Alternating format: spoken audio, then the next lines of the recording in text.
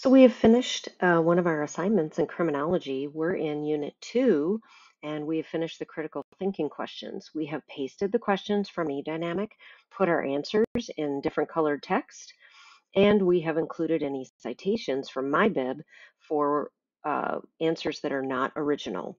Remember that only your original writing doesn't need to be cited, but if you take it directly from the course or any other source, you need to use MyBib to cite it. I have made sure that it's located in my Unit 2 folder in my digital notebook. And now I'm going to click Share. I'm going to make sure that it says Matanuska Susitna Borough School District and copy a link to my document. In order to submit it, I will go over to my eDynamic course, scroll to the unit that you need. Right below where you got the questions is a Dropbox to submit them. Click the Dropbox link and you will see an area where you can paste a link to your Google Doc.